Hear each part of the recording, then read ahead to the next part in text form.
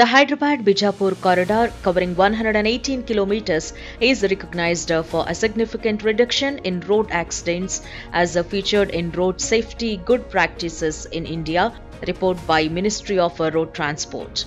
Collaborating with the Save Life Foundation and the World Bank, the study cites a 38.1% decrease in crash severity from 2014 to 2018, attributing it to 4E interventions: engineering, enforcement, education, and emergency services.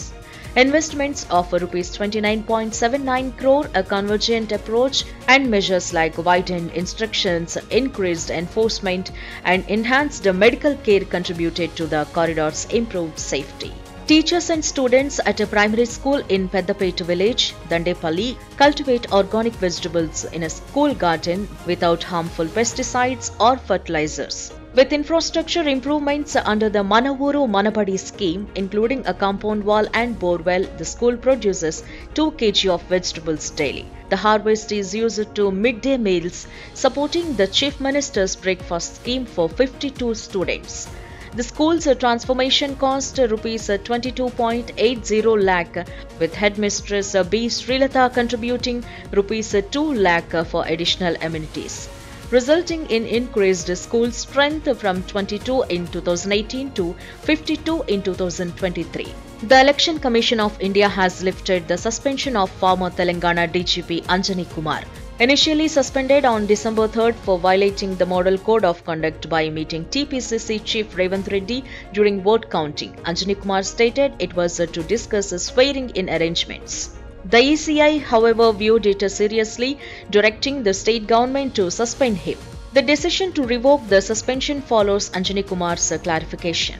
The Prajavani program began at Jyotirao Phule Praja Bhavan, Greenlands, but individuals arriving after the designated 10 am to 1 pm window are not allowed entry.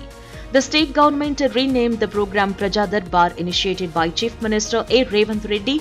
Forest Minister Konda Surekha, overseeing in the CM's absence, receives applications from attendees who queued before 10 am. Those arriving afterward are directed to return on Friday. Notably, a substantial number of people, including Banut Tirupati, sought assistance with an estimated 800 attendees during the program today. BRS MLC Kavitha expressed concern over the declining women's safety in Karnataka, particularly citing the recent incident in Belagavi where a woman was stripped as a consequence of her son's actions. She emphasized the need to focus on women's safety and questioned the state of law and order in Karnataka, highlighting the alarming conditions, especially in Bengaluru, which tops the charts for acid attacks. Kavitha urged the government to provide genuine guarantees for women's safety, security, and accountability.